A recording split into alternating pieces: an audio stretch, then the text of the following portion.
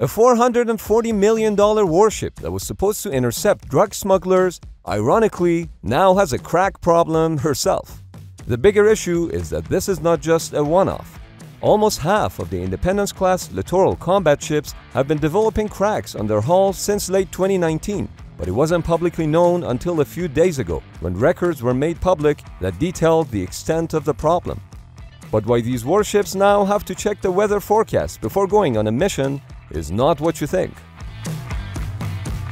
The materials used in airplanes, ships, and almost all structures are subject to stress. Of course, if designed and built properly, structures can go through millions of cycles of stress without cracking. But once a material is fatigued, microcracks start to develop and propagate, which can result in magic tricks. Magicians have been bending forks and spoons for quite some time, and even though this fork seems to be as hard as Chinese algebra, before you know it, the magic is gonna happen right in front of your eyes. I know, you thought I was just a pretty face, but thanks to metal fatigue, sleight of hand, and countless hours spent on YouTube, I can now do this.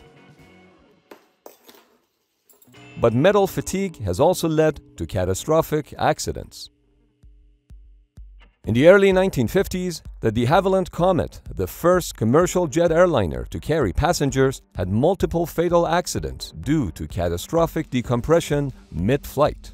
A series of tests and investigations ultimately determined that the root cause was metal fatigue arising from the constant pressurization and depressurization of the aircraft's fuselage during everyday use.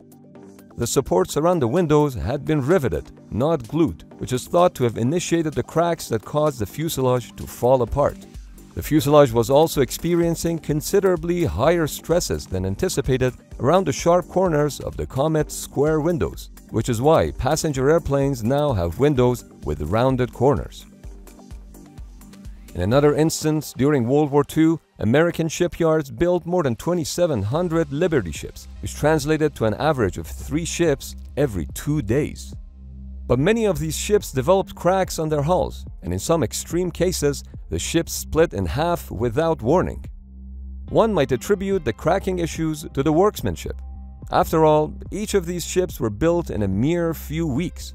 But the problem had to do with welding, which was extensively used on the Liberty ships for the first time.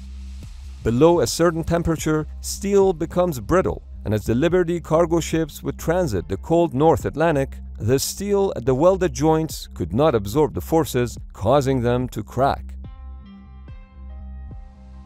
Back in the early 2000s, the US Navy proposed building a family of fast and modular surface combatants to operate in the littorals. The Littoral combat ships came in 2 flavors of freedom and independence. The Freedom ships have been dealing with a class-wide defect with their complex combining gear system, which significantly limited their speed and frequently broke down, and ultimately was a major factor in all active Freedom-class ships to be slated for decommissioning. The modular concept was scratched even earlier, as it was not logistically feasible. The Independence class had a rocky start too. The lead ship of the class had aggressive disintegration due to galvanic corrosion, because the Independence-class ships have aluminum hulls. Austal, the manufacturer, made changes to the remaining ships which seemed to resolve the corrosion issue. But in May of 2022, the Navy Times obtained documents that revealed class-wide structural defects on the Independence class, leading to hull cracks. The document was in fact a temporary standing order for USS Omaha. The temporary standing order mentions stress in certain frames of the ship to be the reason for the metal fatigue which has caused the ship to crack in numerous places. Until this structural issue can be addressed, in order to prevent and minimize the cracks from propagating, the ship has been slammed with operational restrictions at different sea states, which can completely paralyze the ship. Sea states describe the general condition of the surface of the open water. Sea states are numbered 0 to 9, where 0 represents calm, glassy waters, and 9, which I'd like to call extreme puke, is when waves get over 46 feet high. According to Omaha's temporary standing order, she has to altogether avoid operating in sea states 5 or higher. Now, Sea State 5 falls under the rough weather territory, and even though you might feel seasick if you were on this fishing boat, you would still be safe. Keep in mind that this fishing boat is only 91 feet in length, but an Independence-class ship is 418 feet long, almost 4.5 times larger in dimensions. For a warship like this to be ordered to avoid operation in Sea State 5 or higher is a big deal. But even in Sea State 4, which is quite common in the ocean, the ship has been ordered to reduce its maximum speed to 15 knots, which is slower than cruising speed of passenger ferries. This is in contrast to the advertised maximum speed of 44 knots for the LCS class. USS Omaha also has been ordered to avoid bow and beam seas. Basically, she should avoid going head-on into waves and try not to get hit on the sides. This is because the movements of the ship as it encounters waves can cause the hull to further crack. When the ship has to conduct underway replenishment, the speed could be increased to 18 knots to keep up with the replenishment ship. But then it has to be dropped back to 15 knots or less after replenishment has been completed. These restrictions mean that the ship's operations are going to be very much dependent on the weather forecast. If it seems like a mild storm is on its way, USS Omaha has to slow down or even delay her trip.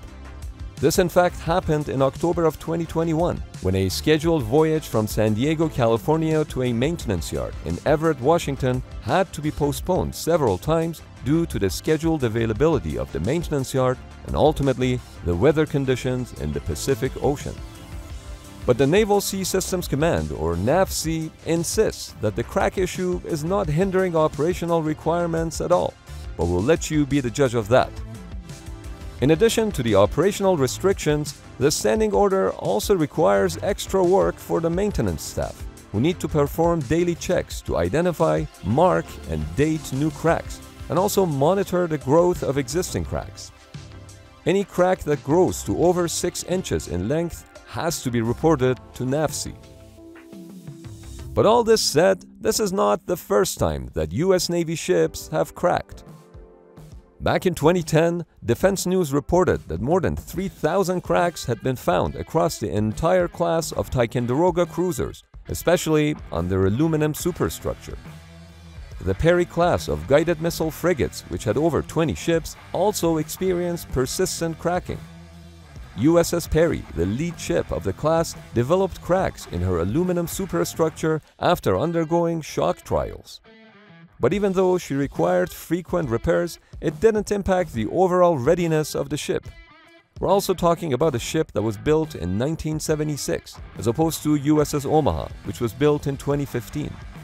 You would think a few lessons would have been learned in the meantime, because there seems to be a correlation between cracks and aluminum superstructures. You don't have to wait for seamen to fall through cracks before cleaning things up. I know it sounded wrong, but it's right.